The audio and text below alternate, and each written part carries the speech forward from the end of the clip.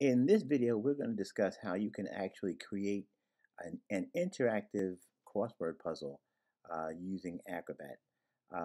It's true you could do this in other applications as well, but if, say, for example, you have an art image that was supplied to you with just the frames, well, you can then very easily create this interactive puzzle using Acrobat Pro.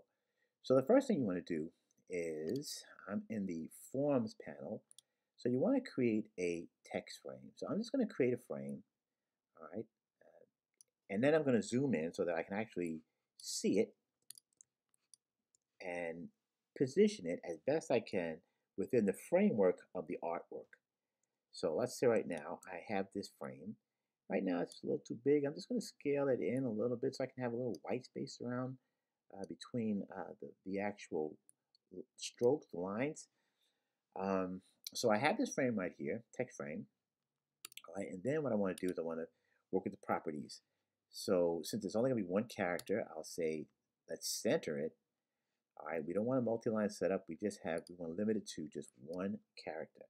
And you can change the point size. You can do all kinds of things, but the point size right now is at, let's see, it's at 8. I'll make it 10. All right, so, and I gave it a color, blue. So now we have those specs for this particular frame. Next up, what we want to do, and again, I'll just zoom in a little bit so we can make it easier to see and work with. We want to take this frame and we want to make what we call multiple copies. So what I'm going to do is I'm going to make maybe 10 more copies of this. So I'll drop down to create multiple copies, and I'll say give me 10 going straight down. All right. So I have 10 of these right here. And then what I want to do is I'm just going to grab these 9 and just move them over to the side. And I want to keep this one here strategically placed at the top. Next up, I'll take one of these frames and I'll just put them in various areas, maybe at the left edge or the left end of a row, okay? And I'm going to do just one row and one column so you can see how this whole thing works. And then you'll get once you see the gist of how this thing is built, you'll be able to figure out how you can best make it apply for what you need to have done. So all I did was I just took that frame that I created, I put one at the top of this particular column. I put the one at the top of this column right here. I put one in at the left-hand corner of this row, and this row and this row. So what I'm going to do is I'm going to work with this column right here and this row. And once you see how I do this, then you'll see how easy it will be for you to actually, it'll almost like organically start to build itself. So let's start with this column.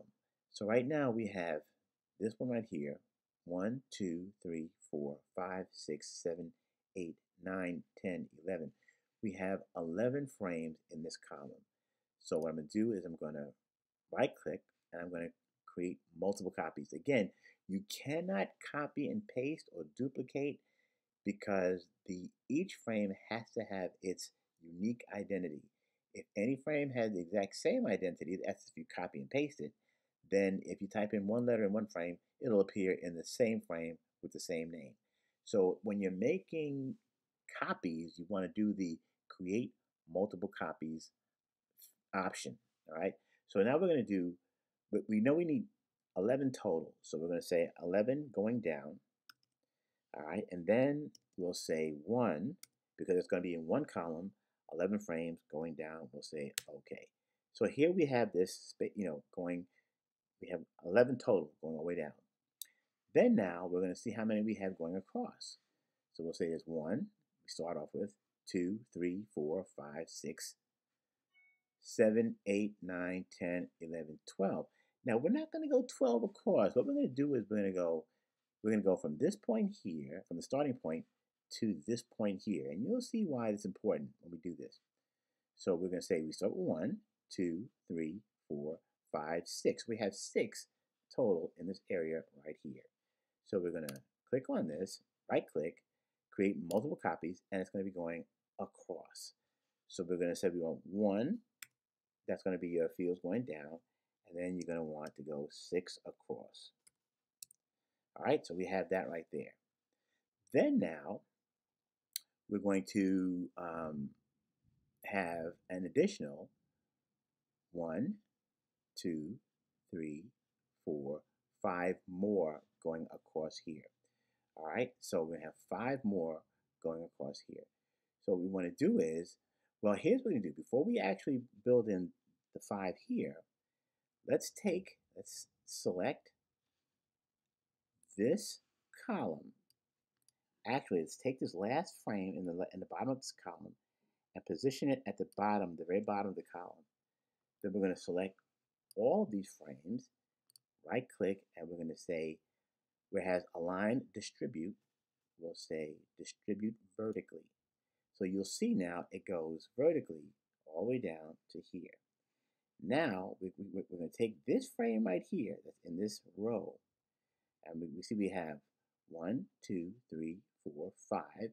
So since we select this one, we're going to say 6 because we have to consider the one selected with the additional frames.